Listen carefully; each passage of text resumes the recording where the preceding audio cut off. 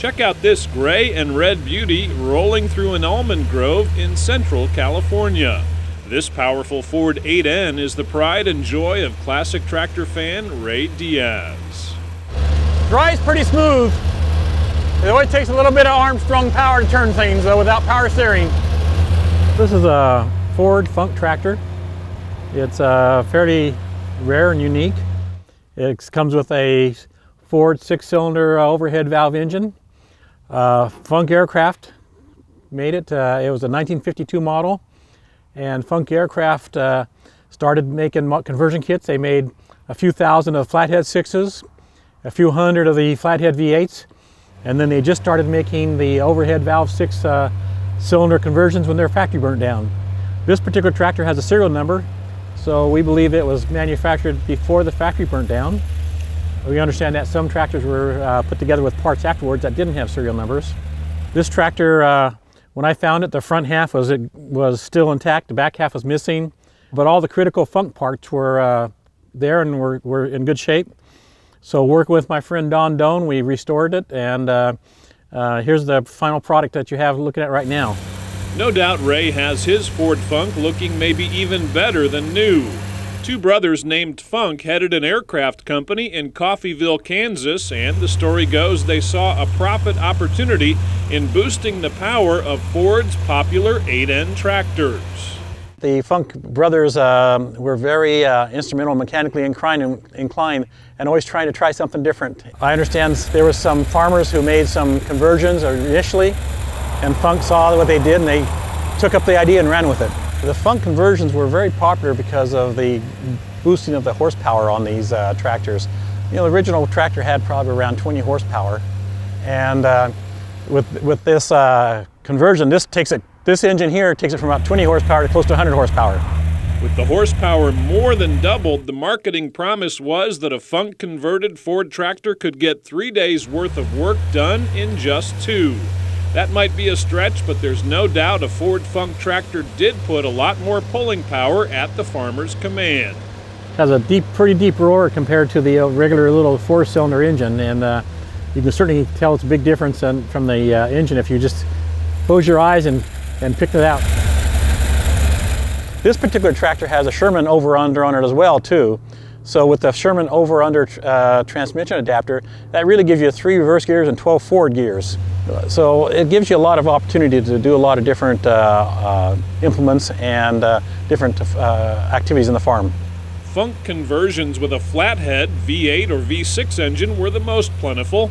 Ray says the records show his Funk conversion featuring a V6 overhead valve engine was the rarest of the breed.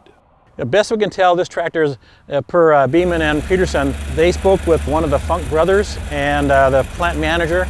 Their estimate is that there's less than, they estimate between 20 and 30 of these that exist. The Funk brother and the plant manager weren't really sure. They said it was a minimal number, but Beeman and Peterson came up with a number of 20 to 30.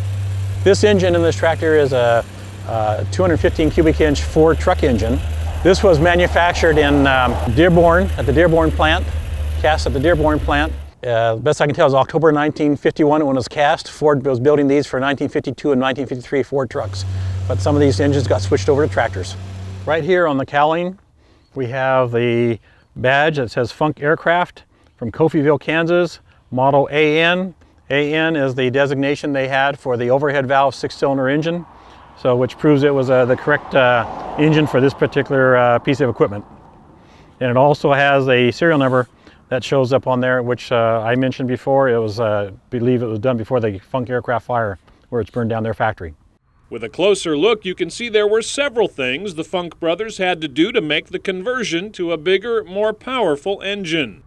This Funk tractor has a unique oil pan, where the oil pan is the cast oil pan, and it's the structural member that holds the front axle to the rear transmission housing. Over on this side, you get a picture of the 215 cubic inch truck engine in there. It has a unique Funk starter on it. You can't see it, but there's a Funk gear cover in the front of the engine.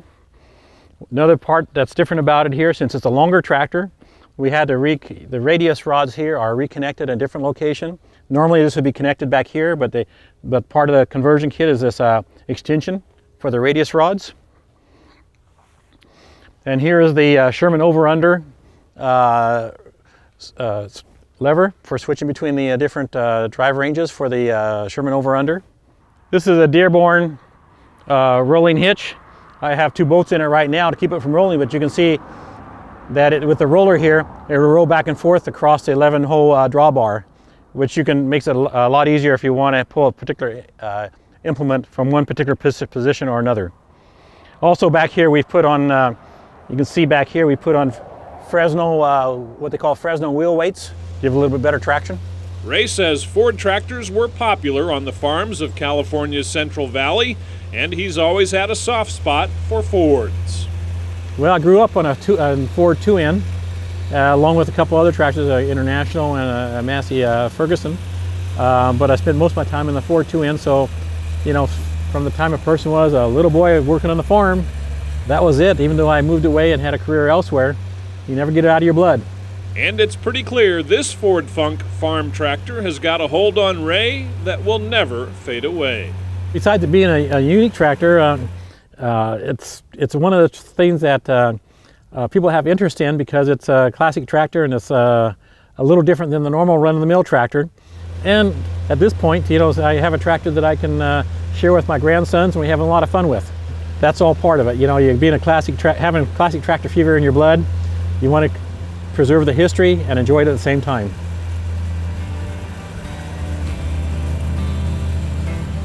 Hey, thanks for catching Classic Tractor Fever. Be sure to like and subscribe to our channel right here on YouTube. You can also find even more videos and branded merchandise on our website, ClassicTractorsTV.com.